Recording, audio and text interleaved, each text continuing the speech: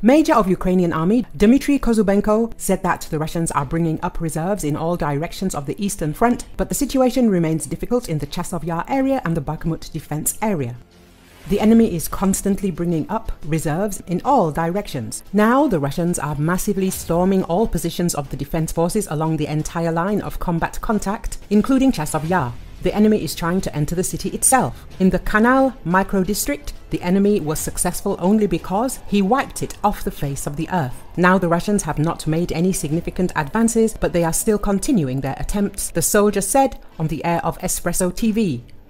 According to the officer, the enemy has a significant advantage in manpower. The Russians have a large amount of assault meat and air support, and this helps them. For more than 6 months, the occupiers have been actively using FABs and cabs, which wipe out everything in their path, after which the infantry comes. But fortunately, their efforts do not bring results. Because for a successful war, you need to know what you are fighting for, and the Russians are fighting only for money and the ambitions of their king, Kozhubenko added. Advancing west from Avdiivka, Russian occupiers threaten the T0504 highway, which is called the Road of Life.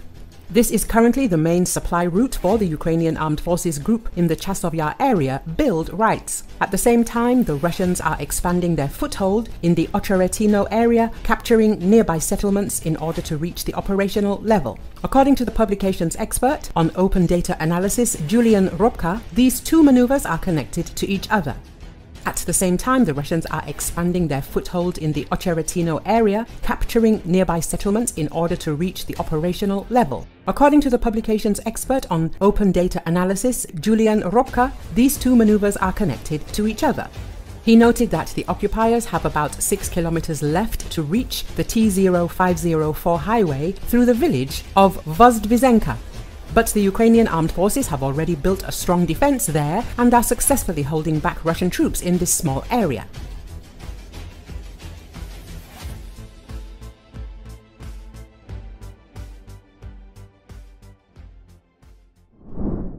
The British government's policy on whether Ukraine can use the weapons it has provided to hit targets in Russia has become so confusing that even President Volodymyr Zelenski is embarrassed by a meeting with Prime Minister Keir Starmer this month. The Prime Minister proposed easing restrictions on the use of Britain's long-range Storm Shadow weapons immediately after taking office, The Times reports, in an apparent change of policy. Zelensky wrote in delight on X that he had received permission to use Storm Shadow missiles against military targets on Russian territory.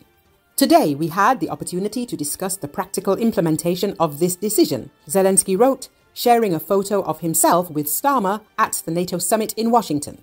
A Ukrainian military source praised Starmer's stance, suggesting he had gone further than the previous conservative government. This is a clearer and very strong message to partner countries, the source said at the time. However, the British government later said it had not in fact given Ukraine permission to use weapons in Russia, a position unchanged from the previous government.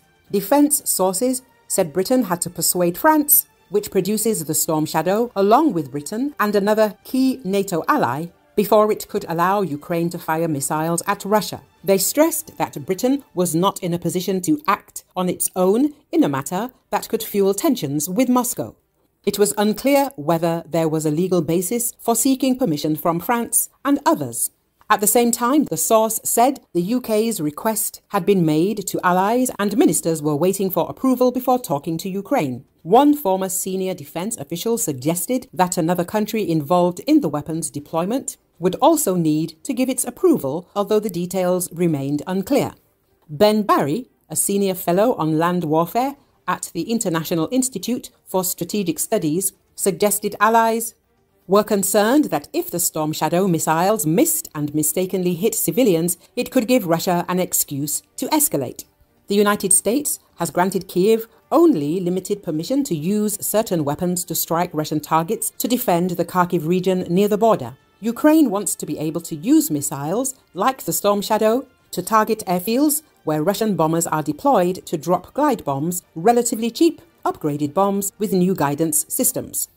The Russians are capable of launching bombs tens of miles behind front lines.